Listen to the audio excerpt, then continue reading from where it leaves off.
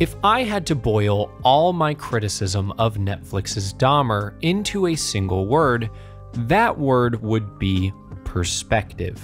Obviously, I disagreed with the perspective that making a show about Dahmer was an ethically sound thing to do in the first place, and then, in execution, I felt the show struggled to balance the many different perspectives it tried to tell its story through, often diminishing the victims in favor of the perpetrator. And as a result, it felt as though the show had very little perspective or overall value to offer its audience by the time it reached its non-conclusive ending.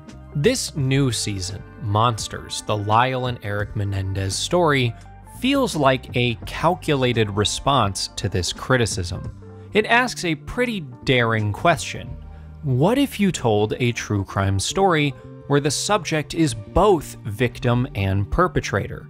While not a completely original idea, this approach, coming from co-creators Ryan Murphy and Ian Brennan, seemed like a promising step in the right direction. A story worth telling with a clear perspective to tell it through. If the showrunners could manage to take the strengths of Dahmer and apply them here, while also doing their best to mitigate the inherent issues of the genre, I felt that this had the potential to be something really special. That it might even fully realize the optimistic dream I had of Dahmer being the stepping stone to something more thoughtful and nuanced. And you know what? I can't believe I'm actually about to say this right now. They did it. They actually did it. They made it worse in every way imaginable.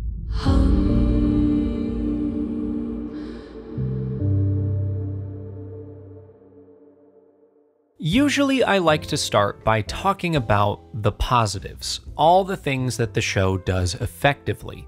The hard part here is that nearly every positive I could possibly list has one or more caveats attached to it, other than the cinematography, which is consistently excellent. Take, for example, the performances. The series is mostly carried by a standout performance from Cooper Koch, but I'd still say the acting is solid enough across the board, given the awful material the actors often had to work with, and even saying that, there's still a considerable step back from the absolute powerhouse performances seen across all of Dahmer. I'd also say the music is fairly good, albeit pretty repetitive and, again, not nearly as compelling or memorable as what Nick Cave and Warren Ellis brought to the table last time. And finally, I would say that this show, in its best moments, is effective at shining a spotlight on male sexual abuse, creating a pretty clear picture of how this abuse is often ignored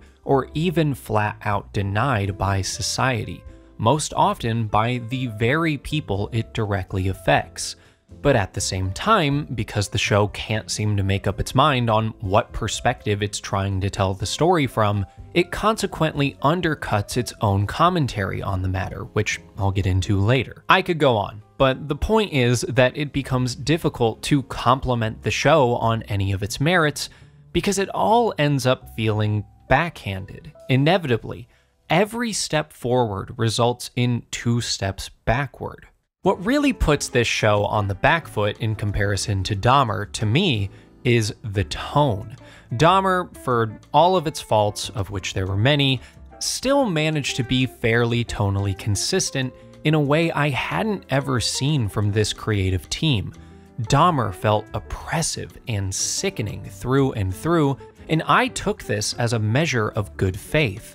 It felt as though it was restraining itself from indulging in the tonal whiplash of Ryan Murphy's previous work like American Horror Story, and instead making a conscious effort to take the subject matter seriously.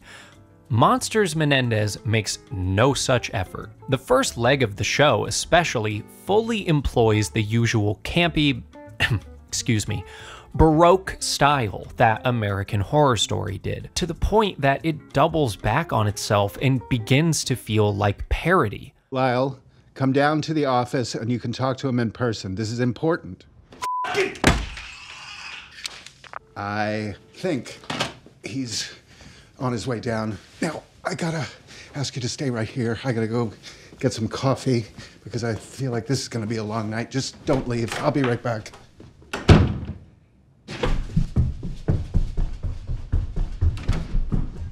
I was immediately reminded of films like Funny Games, or more aptly, American Psycho. Not just because Cooper Koch recently announced he wants to star in Luca Guadagnino's adaptation, not just because Nicolas Alexander Chavez was channeling some serious Patrick Bateman energy in his performance. Wait, stop. Listen very, very carefully.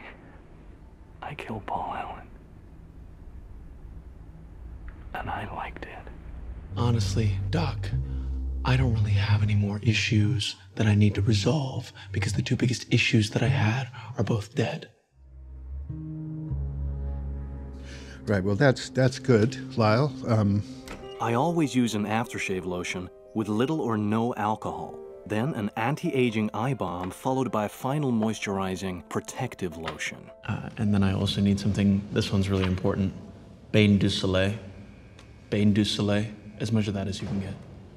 Bain du Soleil, what is that? It's self-tanner. I killed another girl with a chainsaw. I had to. She almost got away. I don't know. I came home and I found them. My mom and my dad. And also not because Chloë Sevigny is an actor in both. I really hope that's a coincidence.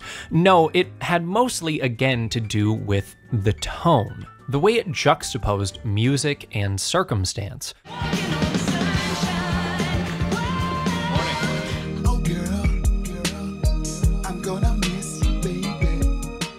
The way it highlighted the excess and amped up the performances to create heightened soap operatic reality, and the way it indulged itself in its tropes and meta-commentary to the point it felt like at any moment one of the characters was going to wink at the camera. Eric, you watched a movie and you decided to kill your parents. Most people don't do that. If this tone had been carried through the entire rest of the series, I could see a compelling argument for this being satire of the true crime genre, which is an extremely off-putting way to start a story like this, especially considering how serious and subdued Dahmer was by comparison. The only things the first few episodes managed to carry forward were the voyeurism and fetishism, which...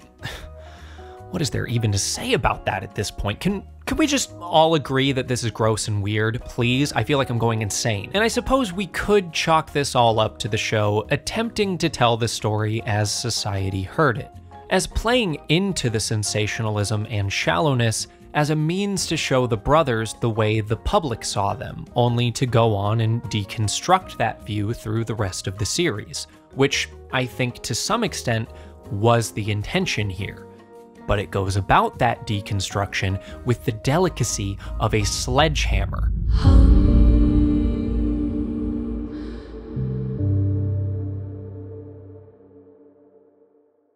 In my Dahmer video, I said that narrative nonfiction, like true crime, squeezes big picture reality through the narrow lens of fictional storytelling in order to make the true story more digestible.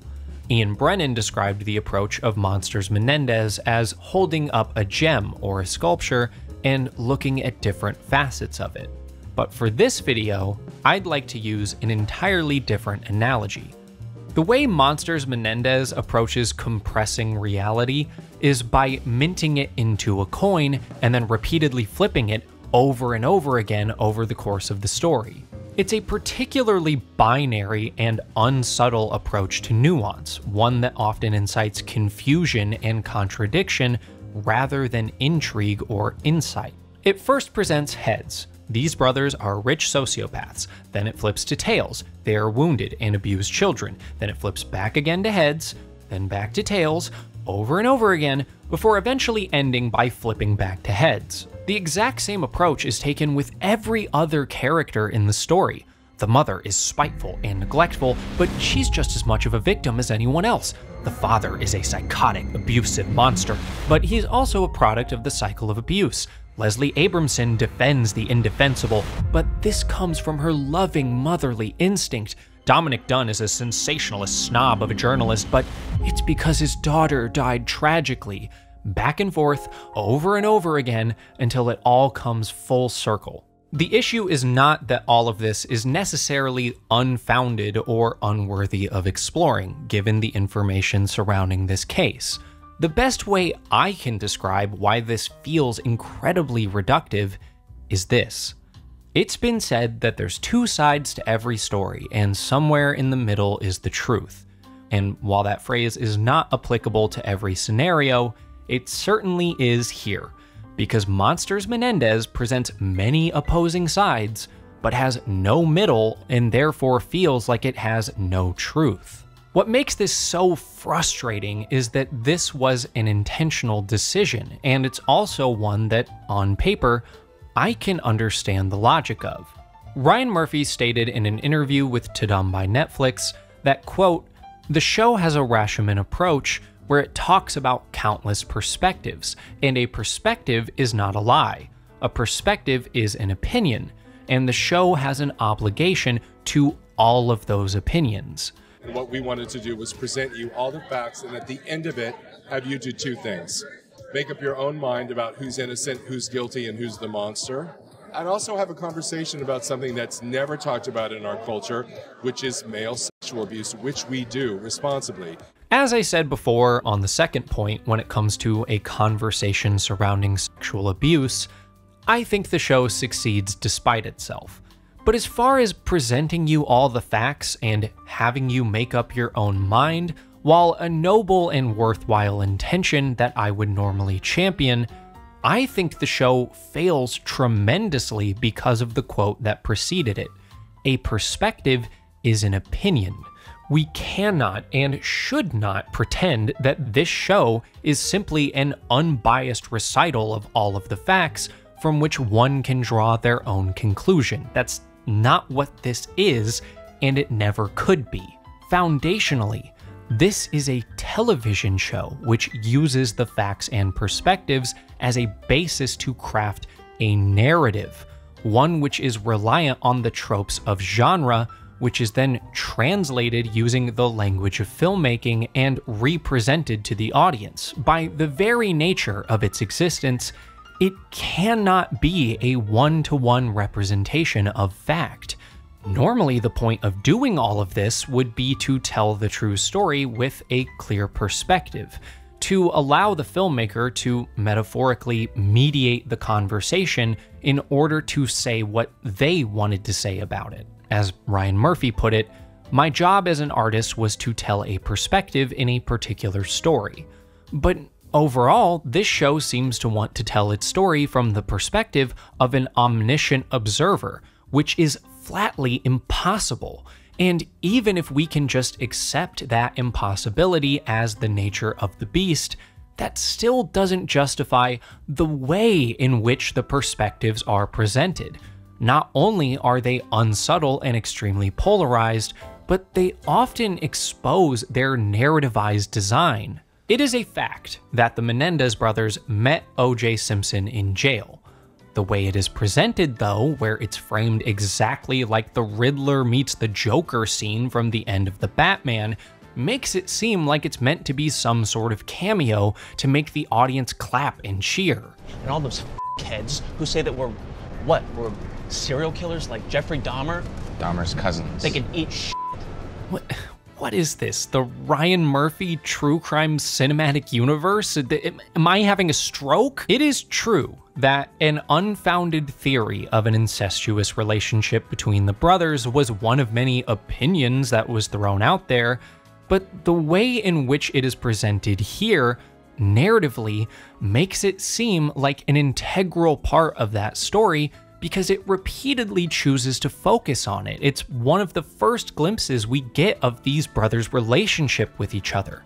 It's tasteless, unnecessary, and particularly demonizing in the context of the broader conversation about abuse the series is attempting to have. And yes, it is true that the Menendez brothers were narrativized by journalists and lawyers as spoiled sociopathic rich kids who killed their parents for money, but by presenting that perspective again as the opening to your narrative, you are not just repeating that, you are reinforcing that view. This show is going to broadly dictate the narrative that is constructed around this case in reality, whether it wants to or not, at least for as long as it is culturally relevant. Something that Ryan Murphy is quick to take credit for, saying that this show is, quote, the best thing that happened to the Menendez brothers in 30 years because it's giving them another chance in, quote, the court of public opinion. With that in mind, what needs to be understood is that what the show chooses to focus the audience's attention toward is pretty damn important, and what we are left with here is an often unfocused mess that just sloppily flips between contradictory perspectives. And I want to be clear that though I obviously have my own opinions on it, I'm not trying to insinuate that there's a fundamentally right or wrong way to view this case. The truth is nuanced and the testimonies are muddled, so I think it's only fair that if you are to judge the brothers' actions, the facts should be presented to you in as unbiased a manner as possible, like in a court, in theory. But this show is not a courtroom. It's a courtroom drama. Worse than that even, it's a comedy of errors. These brothers could have gotten away with it if they didn't make literally every wrong choice along the way because they're complete idiots, isn't it funny? It's also a Baroque soap opera. Do not discuss the Menendez case with anyone, especially not the tapes. You should wear that amethyst crystal I got you. Your third eye chakra's a little off. It's a crime thriller, it's social satire, but in its most defining and standout moment, it is the single greatest piece of true crime I have ever seen.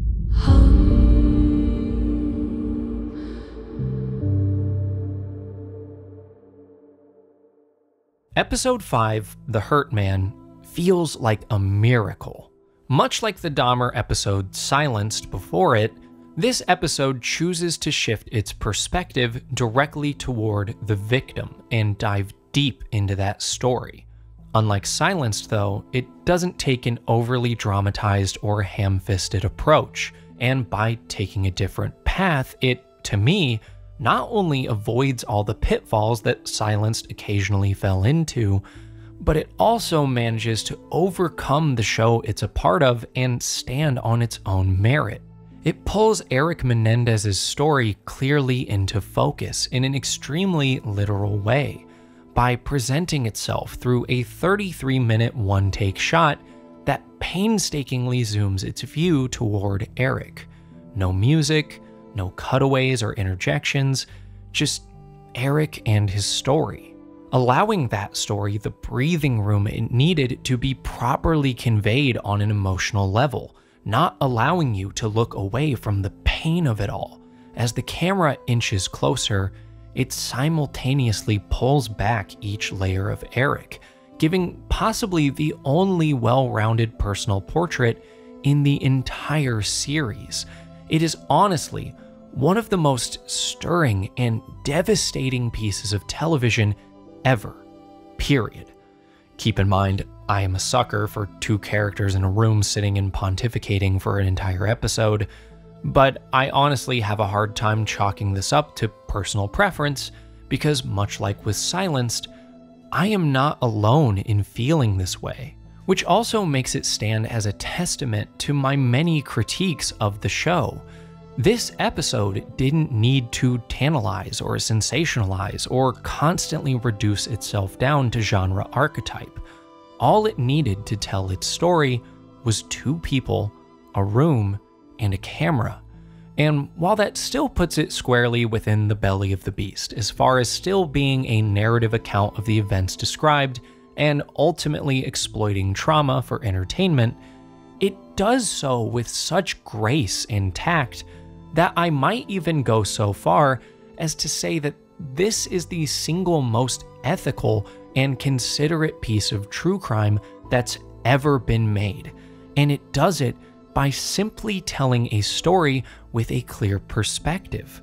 I don't think it's a coincidence that this is one of 2 episodes in this season of the show with a singular writing credit. It focuses both its own and the viewer's attention on something specific in order to make its point, giving the audience an unflinching look at the psychological and emotional impacts of abuse, how it shapes and molds a person's entire worldview and sense of self, and how it creates a self-perpetuating cycle.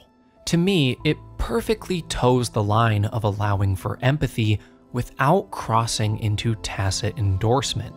It's so good it hurts, because it shows just how seemingly simple it is to tell a story like this the quote-unquote right way. It felt so validating to see that what I am asking for isn't impossible. And while I would wholly recommend just watching this singular episode out of context, it feels like some sort of cosmic joke that this episode lands in the middle of this show. While I do want to sing the praises of the creative team for making this episode, it almost makes the rest of the show sting even worse, knowing that the team was capable of so much better than what we ultimately got. It makes this achievement feel more like a fluke, lightning in a bottle that they just happened to capture twice over the course of 2 full seasons. And I think it speaks volumes about priorities being in the wrong place, broadly speaking. Because while it'd be easy to rationalize the chaotic and sensationalist tone employed through the first half of the show as a necessary evil to keep people engaged, it seems clear that all of that stuff is not what the broader audience is positively responding to. And if there's one thing this show seems to be preoccupied with examining in its final act, it's how much public reception shapes perception.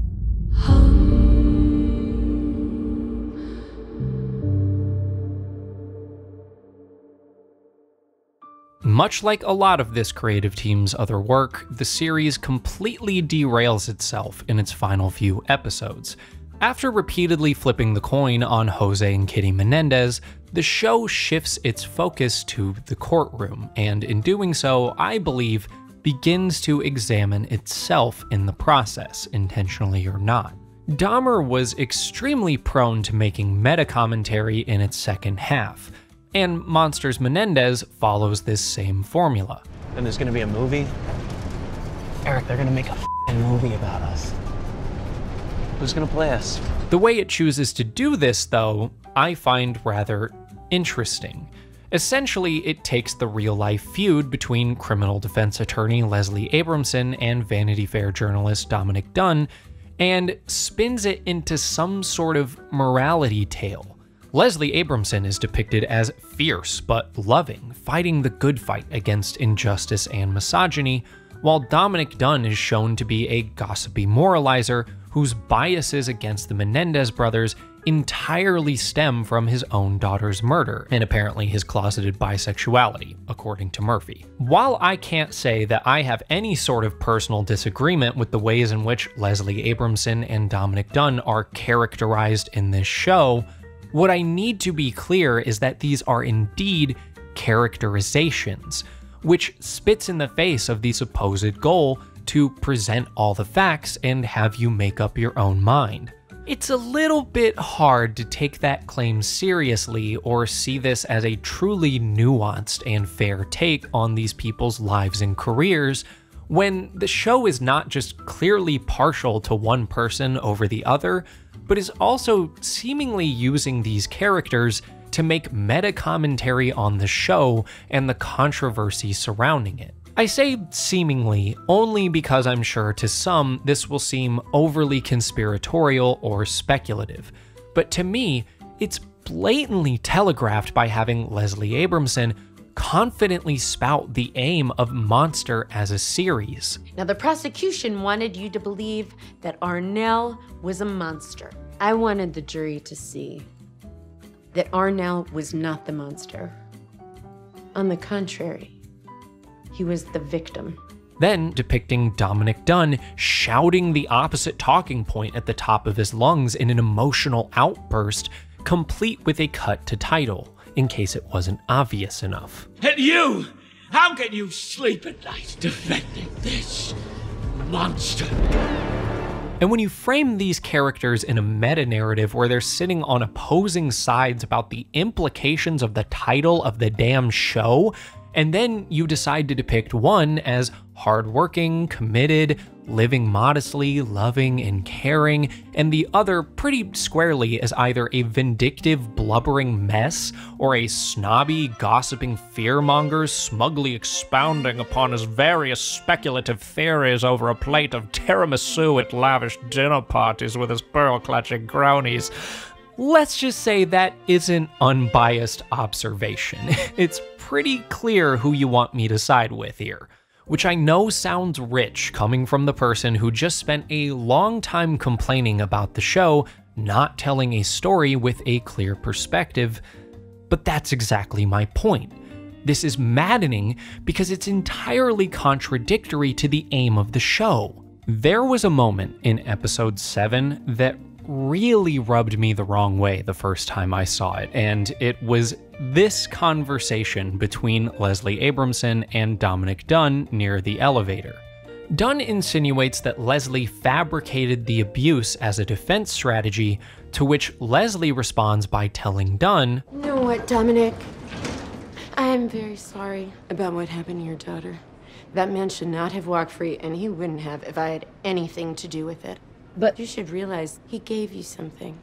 He gave you a career and a f***ing point of view. For that, you should thank him.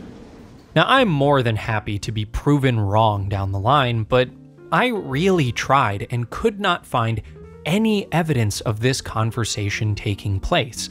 And believe me, Dominic Dunne loved referencing his conversations with Leslie in his articles, especially if it made her look bad. And I think that saying, you should thank the person who killed your daughter, definitely would have come up somewhere down the line. But according to Dunne, conversation between them ceased fairly quickly into the trial, so as far as I can tell, this is a hard-hitting but ultimately fictionalized line. And while this interaction does get flipped on its head a bit by the end of the episode, its inclusion still really begs the question, if Leslie Abramson never said this to him, why is this line of dialogue here? To me, it feels a little too eviscerating to simply be for character conflict. It feels personal, tearing down Dunne's legacy beyond the screen. Again, that's a bit speculative, I apologize, but sometimes lines like that one just stick out like a sore thumb in the context of a show that's so willing to comment on itself. She has a pathological affection for guilty clients. In particular, guilty young men.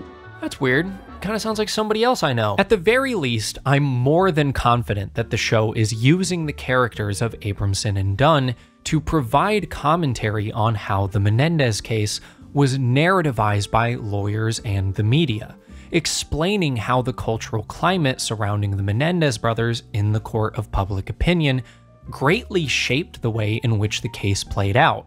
As sentiment soured, so did their fate, which the show sort of links thematically and even cosmically with the LA earthquakes. Just kind of feels like... Like what? Like something shifted. Which I think is a pretty contemplative subject to explore. It's often difficult to get people to really consider how much individual and collective perception shapes the world around us, how many of the things we see as absolutely cut and dry or black and white are not objective measures, but are rather based on a point of view, whether it's our own or someone else's, which is even more difficult to contend with in a court of law. Again, in theory, evidence should be presented to a jury as matter-of-factly as possible and should allow them to come to their own deliberations. But as we all know, that isn't how it works in reality. It's all about which legal counsel can construct the most compelling narrative, which, in high-profile cases, also relies on broader cultural narratives. But it seems odd to demonize lawyers, jurors, and the second trial in general for presenting or believing in a simplified, narrativized, and biased account of the events, when this show is guilty of doing the exact same thing. You don't get to sit here and say, I can't believe they did him dirty like that. Like, you did that. It's worth repeating that this is not observation then deliberation. It is a show with scripts, cinematography, editing, music, and performance that is all being used to tell a story. The show itself is willing to entertain and reify every possible account, even from the most unreliable of narrators with absolutely zero mediation. Not only that, but it is gratuitous in doing so. It graphically depicts the brothers murdering their parents in cold blood. It voyeuristically depicts homoerotic tension between the brothers. It allows theories and speculation to be pontificated on episode after episode, and even lends credibility via imagery to some of those theories. And it's willing to visualize every delusion or fantasy anyone involved ever had. The only thing it doesn't explicitly depict is the sexual abuse. And don't get it twisted, I'm not saying they should have done that. It's the one part of the show I think was handled responsibly. The point is that everything else surrounding the abuse was handled so irresponsibly that it strangely puts a huge question mark around the very thing it is supposedly trying to get us to have a broader conversation about. And sure, we're kinda having the conversation right now as I speak, but is it a productive conversation? Is it actually raising awareness of the things it claims to? Or is it just another adaptation of a long narrativized case?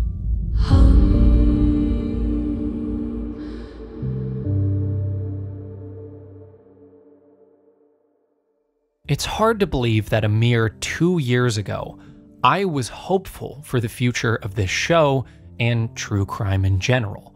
And while I'm still open to the idea that someday a piece of true crime television will be able to consistently handle its subject with tact, I have to admit that this show left me feeling a bit cynical. The show drags all this shit back into the streets by reductively stripping its story down and then flipping it on its head repeatedly, entertaining every point of view and casting the people involved in every light possible in an effort to turn real trauma into a bingeable roller coaster ride of streaming content for the purposes of what exactly? What is it even trying to do? What is the point of all of this? I can tell you one thing for sure. It certainly isn't to tell the Lyle and Eric Menendez story. When one of the showrunners openly admits that he's never met the Menendez brothers and has no interest in doing so because, quote, "What would I ask them? I know what their perspective is," which is a wild thing to say, by the way. In fact, I think that about says it all. Especially considering the only person who got a genuinely thoughtful portrayal in the show believes it was made with bad intent because it made his brother look like a psychotic, idiotic predator. I could continue to recount the various ways in which the show fails on its own merit, or point out that doing all this for entertainment value is gross and exploitative, but the answer to what's the point is incredibly obvious. Money. They did it for money. True crime isn't just a genre, it's an industry. Netflix released this series and a documentary about the Menendez brothers within 2 weeks of each other, all around the same time as a possible resentencing. That is not a coincidence. That is a marketing strategy, and unfortunately, I am now a participant in that. A couple years ago, when I made my Dahmer video, I was an incredibly small channel with minimal viewership. I was just another morbidly curious audience member with a lot of thoughts and opinions who was overwhelmingly lucky to have said the right things at the right time, and I garnered a daunting amount of attention for it. But that's no longer the case. I am not just another audience member, I am now basically free advertisement. I have now captured an audience's attention who wants to see me talk about this stuff, which brings along with it a monetary incentive to do so. I never made this channel with the intention of becoming a notable Ryan Murphy hater, but that's my lot in life, I guess. And I want to be clear, my beef with Ryan Murphy is about his work, not about him as a person. I don't know him personally, so I can't make a fair value judgment on that. In fact, part of the reason I criticize his work so heavily is because, as an artist, I have the same provocative impulse that he does, and I empathize with his exhaustion at the amount of social scrutiny that has surrounded his work for the last 22 years. So it pains me even more to know that an artist of his caliber, with the resources he has access to, can't get people talking for the right reasons. But the reasoning doesn't have to be right. All that needs to happen is the talking, and the bitter truth is that the more I talk about shows like this one, the more I widen the audience for them, whether I like it or not. And we can all tear the show down as much as we want, but we're still giving it publicity just by participating in the conversation. And much like the show itself, acknowledging that doesn't absolve anyone. So the question is, am I going to review Season 3, Monster, the Ed Gein story, starring Charlie Hunnam? Ed Gein, maitre d' a canal bar? No, serial killer, Wisconsin in the 50s. While I want to take the high road and bow out entirely, cynically, my answer is that if I haven't quit YouTube entirely by the time it drops, yes, I am going to review it. Not necessarily because I want to, but because I feel like I have to. So, in a strange way, I ought to thank Ryan Murphy and Ian Brennan for this show, because it gave me a career and a fucking point of view.